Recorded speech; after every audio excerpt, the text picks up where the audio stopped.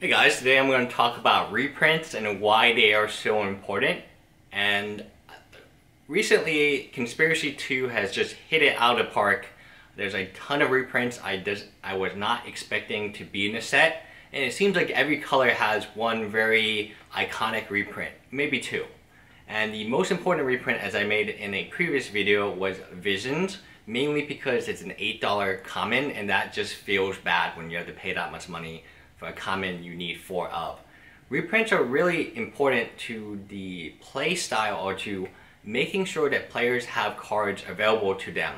And I understand people want to make rogue decks, I understand people will play budget decks, and that's great, and I think that should be supported. But you should also have the option of playing good, the tier 1 decks, the most expensive decks. And with reprints, that makes it a lot easier to do. The secondary market is the secondary market. It acts, and I've already ranted multiple times on it, it acts and behaves as an unrestricted market. So you have people, and it's not people, it's stores.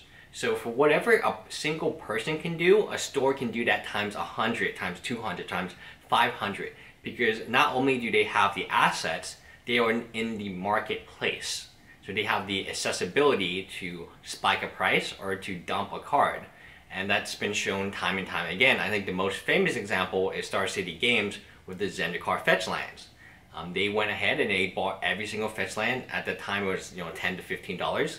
And by the time the buyout was over, Misty Rainforest was a $45 card within a few days. The same can happen with Duel land. The same can happen with any reserve list card, essentially. And by saying, hey, we're going to reprint, even in Magic Online, as you see flashback drafts, Misty Rainforest in Magic Online right now is $15 to $20. So why is there such a big gap between its online price and its card price, its physical card price? It's because of reprints. It's all because of reprints. And even showing that you're willing to reprint cards like Visions, like Exploration, they did in Conspiracy 1, all these cards that are suspect to be reprinted, and in showing that they will actually reprint them, reduces the marketplace, reduces the secondary market's ability or want to hoard or buy cards in large quantities and store them. Birds of Paradise got a reprint. I know one of my subscribers said that he owns like 200 of them. Hopefully he owns them because he loves them and he's viewing this as an opportunity to collect more, and not because he wanted to make a lot of money, because that's not the way you go about it. Magic is no longer MTG Finance. I'll just say it's pretty much dead. It's dead because of reprints. And all of those other, I know people will say reserve list, reserve list, reserve list. Yeah, that makes sense to me, but at the same time you have to find a buyer, conditions, or if you've ever sold a reserve list card, it is, especially online, it is a lot more difficult than selling a single, like a card that the person's going to play with it, because then they'll check the conditioning, they'll check, if it's real or fake. That's a big issue. It's less of an issue with standard cards, and I'll just go out and say I've never seen a fake with the stamp. With their stamp. And that's why I'm collecting, cards with stamps on them, the little hollow foil, because there's no reason for them to make fake cards. They could if they wanted to, but that would just take way more effort to do. And why would they do that when Moat is $1,000?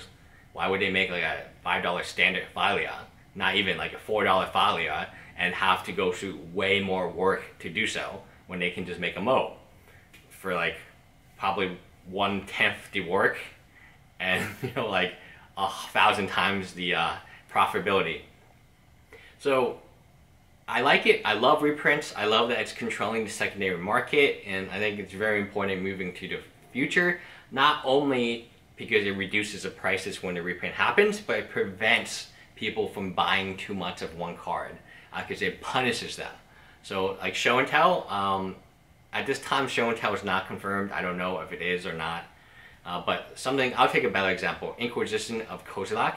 That card used to be $20, and it's still an expensive card, but now it's going to be reduced in price. Visions used to be an $8 card, but now it's going to be reduced in price. And all those people who invested in this kind of scheme they're all going to be punished now, and that's amazing, right? And that's going to prevent them in the future from really investing in one card. Anyway, bye guys.